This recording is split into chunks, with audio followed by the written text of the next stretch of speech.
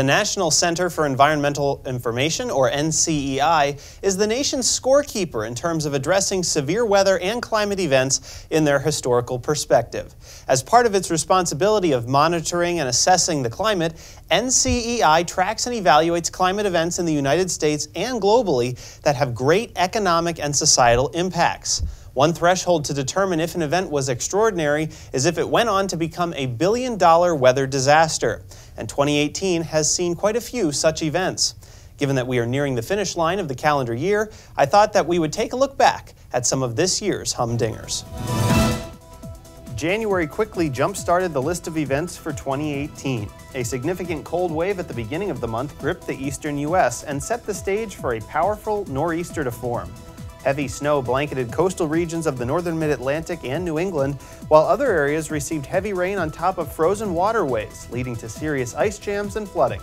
Estimated losses topped $1.1 billion. Almost exactly 2 months later, March kicked off with another powerful nor'easter. Impacts were felt from the North Georgia mountains all the way up the eastern seaboard to Maine. Widespread damage resulted from the fierce combination of strong winds, heavy snow, and substantial coastal erosion. The storm caused upwards of $2.25 billion in damage. Later in the month, a potent disturbance triggered a severe weather outbreak in the southeast. The system migrated from the southern plains to the east coast, spawning 20 twisters across Alabama and leading to widespread hail damage from Texas to Florida. This system produced an EF3 tornado that destroyed a portion of the town of Jacksonville, Alabama. Damages totaled $1.4 billion. The fourth billion-dollar event of the year came in the fourth month. A multi-day severe weather outbreak at the middle of the month led to chaos in a corridor from Arkansas to New Jersey, while high wind and ice accumulation affected northeastern states. Losses eclipsed $1.3 billion and 3 fatalities were reported. Back-to-back severe weather attacks were both billion-dollar events in the month of May. An outbreak of high winds and tornadoes from the 1st to the 3rd affected the central and southern states, while a mid-month outbreak hit the northern states. A derecho even formed in West Virginia and Pennsylvania, tracking eastward to Connecticut and Massachusetts, killing 5. In early June, huge hailstones pummeled the highly populated Dallas-Fort Worth metroplex.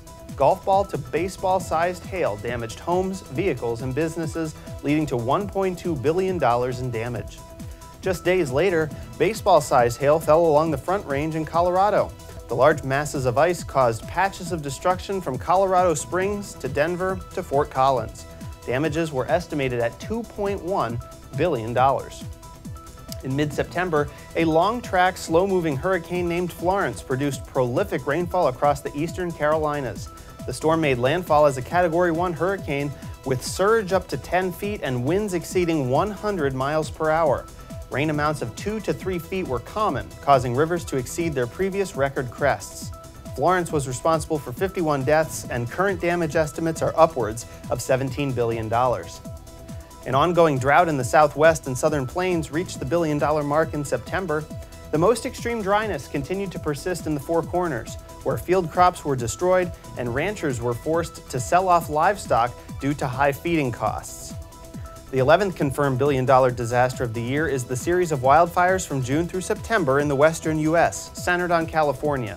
At least 1,500 structures were destroyed and 7.7 million acres charred, well above the annual average of 5.9 million acres. When all is said and done, 2018 is expected to finish with $13 billion disasters. Information is still being gathered and quality controlled on Major Hurricane Michael in October, which will be the 12th, and the second round of California fires in October and November, which will be number 13. NCEI has been keeping track of these events dating back to 1980, so a 39-year period of record. Since that time, these high-profile events most frequently affect the traditional geographic areas with a high risk of severe thunderstorms, as well as states with a risk of hurricane impact from the Gulf Coast up to the Middle Atlantic seaboard. Now, the long-term average for cumulative billion-dollar weather events in a calendar year is right around 6, but recent years have been everything but average. In the period of record, 1987 is the only calendar year in which a billion-dollar weather disaster was avoided. At least one has been tallied in every other year, with at least 5 events per year since 2003 and at least 8 individual events each year since 2011. Now, in 2017, there were 16 separate weather events that exceeded $1 billion in losses across the U.S., tying 2011 for the record. But even more mind-boggling than the frequency of these events was the total cumulative cost, surpassing $300 billion in the calendar year, and good enough for a United States annual record. The 13 separate events that will go in the books for 2018 will once again be far above normal and consistent with recent trends. However, it will also be the lowest number of billion-dollar weather disasters in a year since 2015. Stay there, we'll be right back.